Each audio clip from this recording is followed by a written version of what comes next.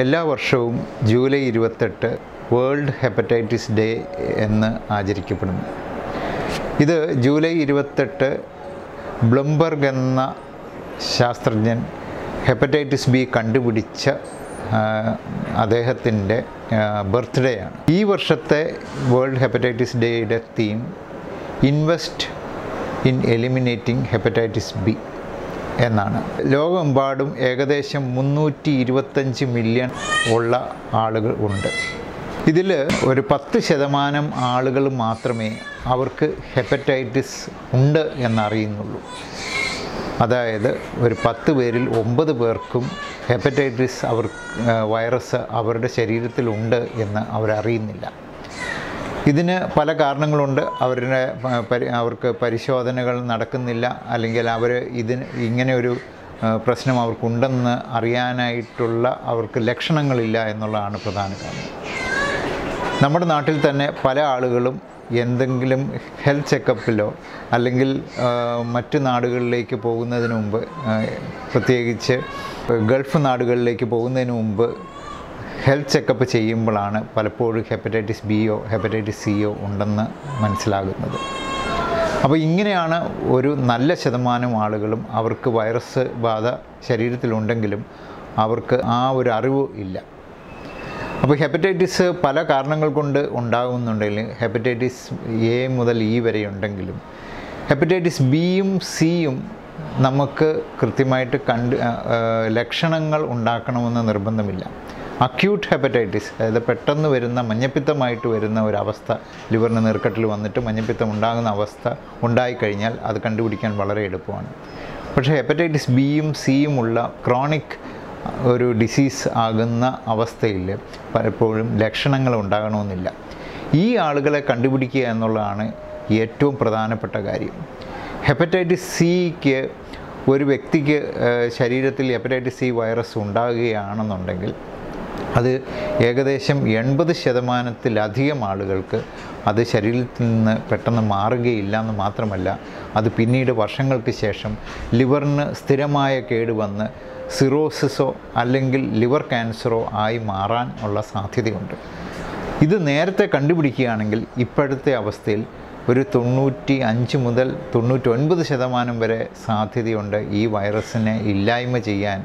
കാരണം വളരെ ഫലവത്തായിട്ടുള്ള മരുന്നുകൾ ഇപ്പോൾ അവൈലബിളാണ്. അപ്പോൾ നേരത്തെ കണ്ടുപിടിക്കേണ്ടത് വളരെ ആവശ്യമാണ്. അതുപോലെ ഹെപ്പറ്റൈറ്റിസ് ബി, ഒരു വ്യക്തിക്ക് ഹെപ്പറ്റൈറ്റിസ് ബി വൈറസ് ശരീരത്തിൽ കയറുകയാണെന്നുണ്ടെങ്കിൽ, ഒരു മുതിർന്ന ആളുകൾക്ക് ശരീരത്തിൽ വരികയാണെങ്കിൽ അവർക്ക് മഞ്ഞപ്പിത്തമായിട്ട് വരാം. അപ്പോൾ അങ്ങനെയുള്ളപ്പോൾ അവർക്ക് ചികിത്സിക്കാനും ഒരു 95% ആളുകൾ അതിൽ നിന്നും മുക്തി നേടാനും സാധ്യതയുണ്ട്. അതേസമയത്ത് ചെറുപ്രായത്തിൽ 1 വയസ്സിന് മുമ്പ് അവരുടെ ശരീരത്തിൽ ഒരു വ്യക്തിയുടെ ശരീരത്തിൽ ഈ വൈറസ് കയറുകയാണെങ്കിൽ 95% ഈ വൈറസ് അവിടെ തന്നെ നിലനിൽക്കാനാണ് സാധ്യത. ഒരു വയസ്സിനും 5 വയസ്സിനും ഇടയ്ക്കാണ് ശരീരത്തിൽ കയറുന്നുണ്ടെങ്കിൽ 50% ആളുകൾക്കും ഈ വൈറസ് ശരീരത്തിൽ തന്നെ കിടക്കാം. അപ്പോൾ അങ്ങനെയുള്ള ആളുകൾക്ക് പലപ്പോഴും ഒരു ലക്ഷണങ്ങളും ഉണ്ടാകുകയുമില്ല.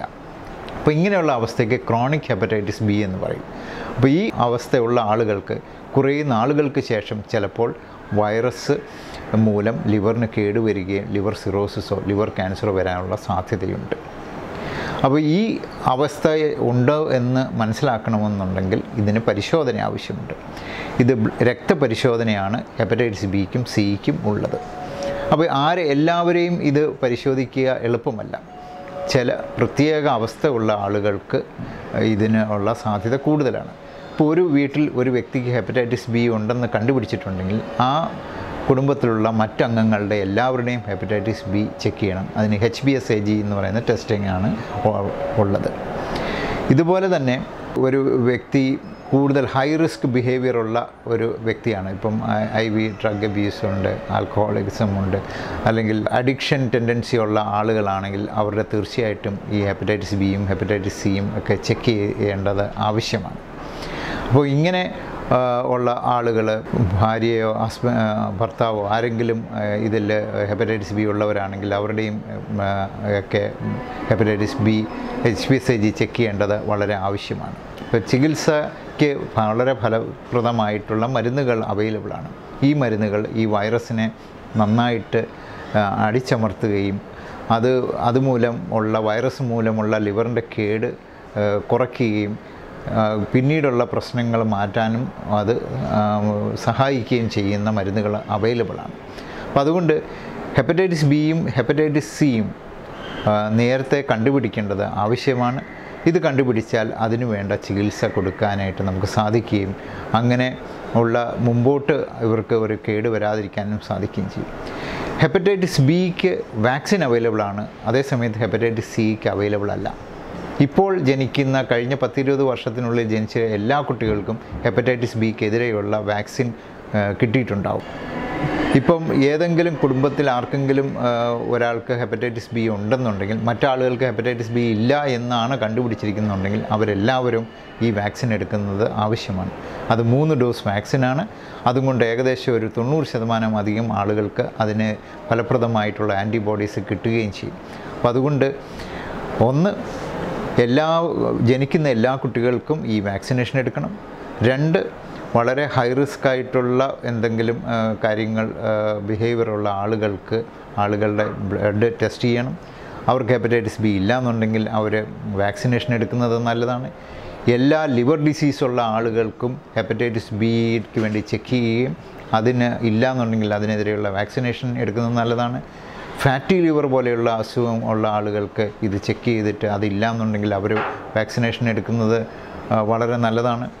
ഡയബറ്റീസ് അങ്ങനെയൊക്കെയുള്ള സ്ഥിരമായി ഇടയ്ക്കിടയ്ക്ക് രക്തപരിശോധന ആവശ്യമുള്ള അല്ലെങ്കിൽ രക്തമായിട്ട് ബന്ധപ്പെട്ടുള്ള അസുഖങ്ങളുള്ളവർ അല്ലെങ്കിൽ ബ്ലഡ് പ്രോഡക്ട്സ് ഇടയ്ക്കിടയ്ക്ക് എടുക്കേണ്ട ആളുകൾ, അതായത് ഹീമോഫീലിയ പോലെയുള്ള അസുഖങ്ങളുള്ള ആളുകൾക്ക് ഇടയ്ക്കിടയ്ക്ക് ചിലപ്പോൾ ട്രാൻസ്ഫ്യൂഷനുകൾ ആവശ്യം വരും. അങ്ങനെയുള്ള ആളുകൾ ഇവരെല്ലാവരും ഹെപ്പറ്റൈറ്റിസ് ബിയും ഹെപ്പറ്റൈറ്റിസ് സിയും ചെക്ക് ചെയ്യുക.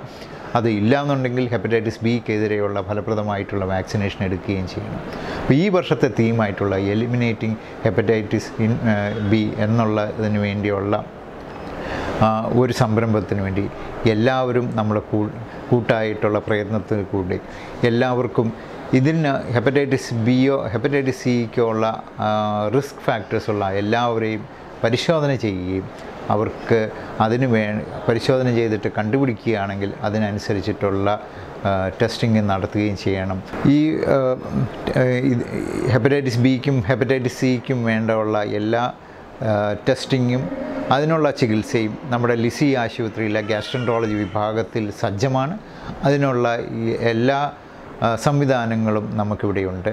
അപ്പം അങ്ങനെയുള്ള രോഗികൾക്ക് വേണ്ട എല്ലാ ചികിത്സയും നമുക്ക് കൊടുക്കാൻ ഇവിടെ സാധിക്കുന്നതാണ്.